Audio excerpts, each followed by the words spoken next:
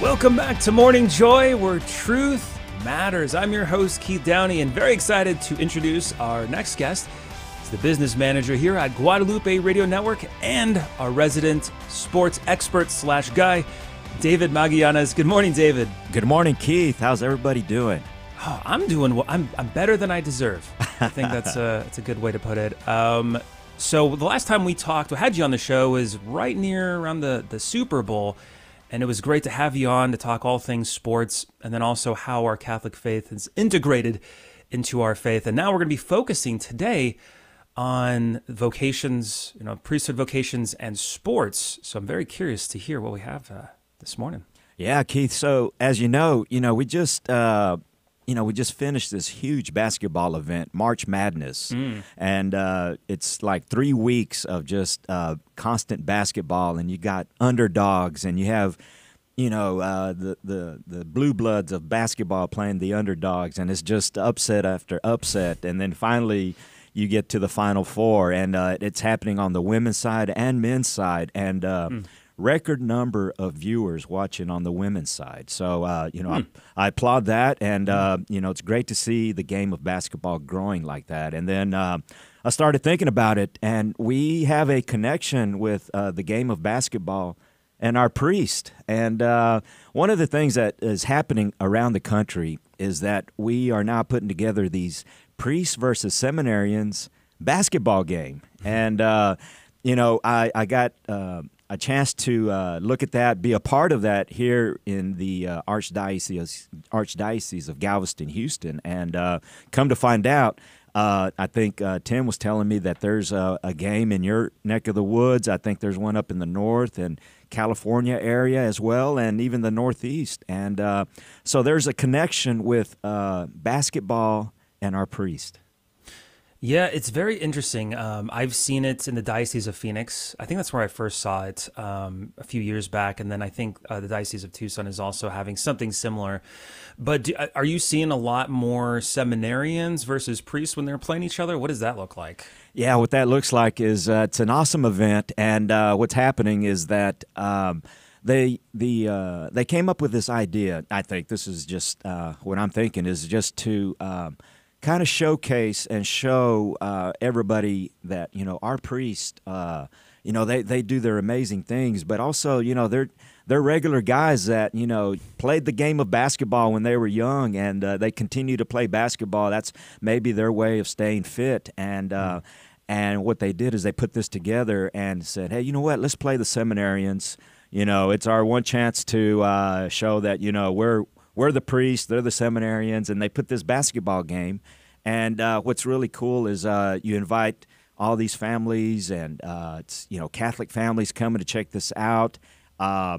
Here in the next week or so, we're about to pack about almost 4,000 to 5,000 families into this one gym to watch the priests versus seminarians basketball game. And what's really cool, Keith, is the priests will come out in their cassocks and start doing their layups in their cassocks. And one year they had the seminarians doing a prayer around their side of the court, so they were just walking, saying a prayer, and they had their holy water, throwing it up at the goal, making sure that they'll score more baskets than the priest. And so you have all that going on at the same time, and you've got families coming in and looking at that and like, wow, man, the power of God is happening right here at a basketball game.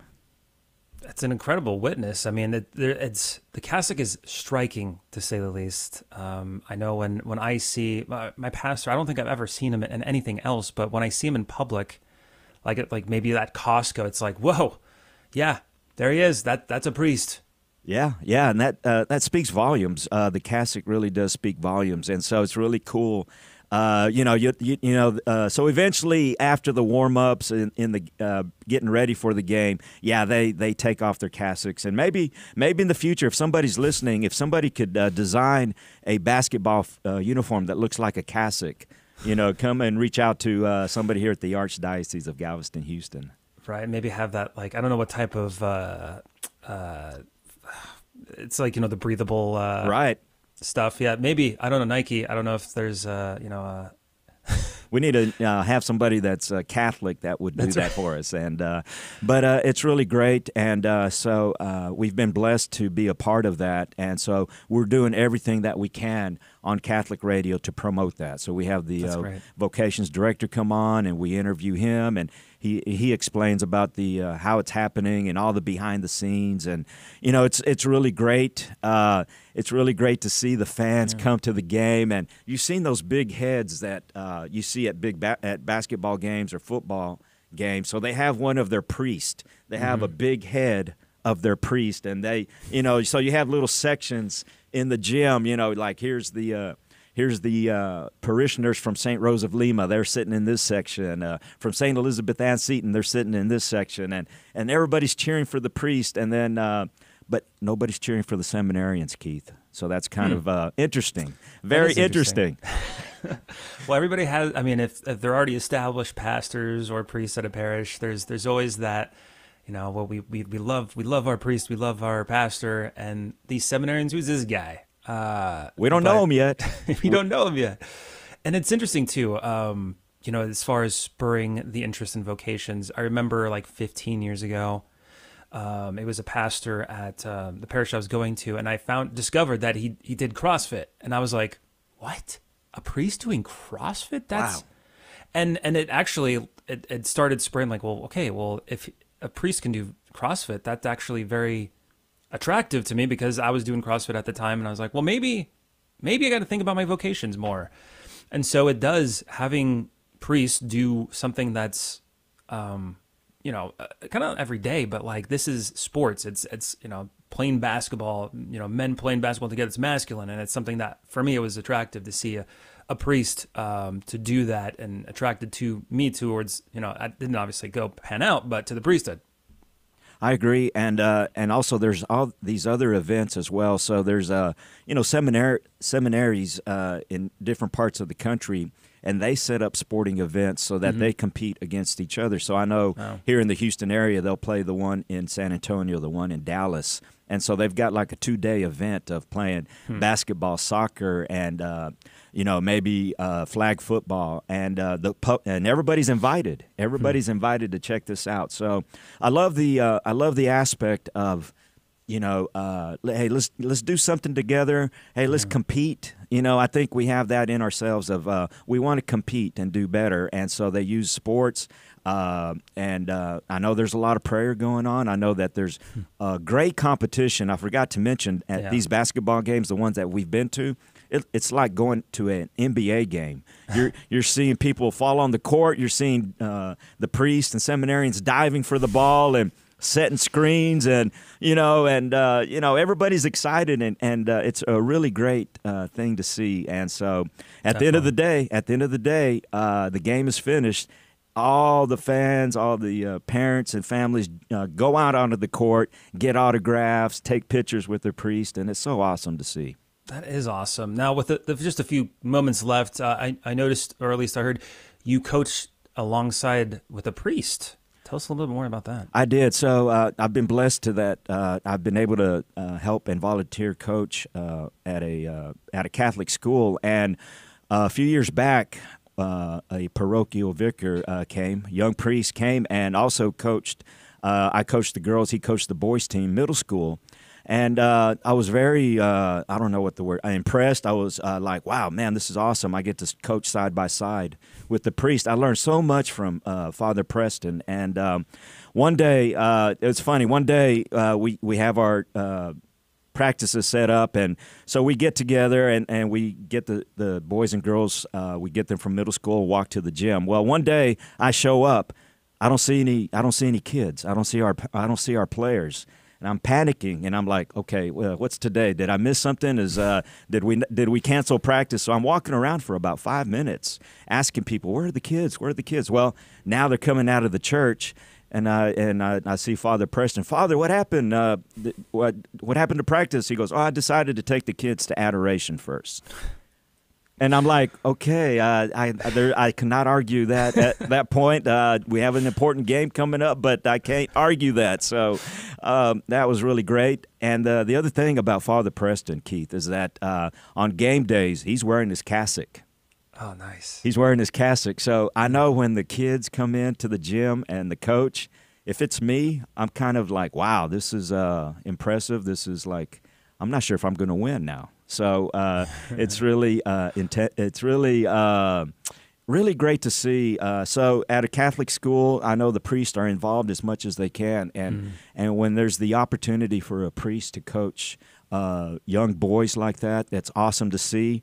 I saw and witnessed the boys starting practice with a prayer, ending practice with a prayer, and at the end of practice, they talk about the virtues. Wow. The virtues. And that's so impressive for a middle school kid right there. Middle school kids are doing this. Wow. That gives me hope for the future of our church for sure. I agree, and I want to also let everyone know that at this particular parish, St. Elizabeth Ann Seton, another priest, Father Chad, he had set up a basketball league that young men are invited to, young adults, and they played at like 8 or 9 o'clock on Monday nights, so that they could, the young adults can kind of take care of their business, but at the end of the day, they can come out and shoot baskets. Father Chad would play with these young men, and I know for sure that they praised a rosary before the start. Wow! And so just bringing that peace, bringing that to a sporting event of prayer and rosary, and then afterwards, I know they also gathered and talked about life and our faith.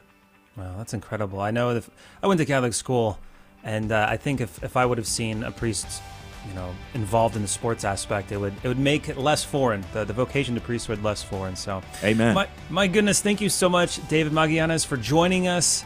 Always a pleasure to have you on the show. And this is it. This is the end of Morning Joy, where truth matters. However, there's two things. Okay, first part. If you're going to be listening to the Holy Mass right after this, please pray for us. But for those wanting to continue the conversation, head on over to our YouTube channel, GRN Online, or our Facebook page, Morning Joy Show. Stick around. We're going to be interacting with you. It's an interactive after-show clubhouse for you to join. We're looking forward to continuing that conversation. But if you're not able to make it, God bless, and make it a joyful day. We'll see you tomorrow. This has been Morning Joy, where truth matters, hosted by Keith Downey. Take some joy with you today. Visit grnonline.com/joy to listen again, share a segment, or answer the question of the day. That's grnonline.com/joy.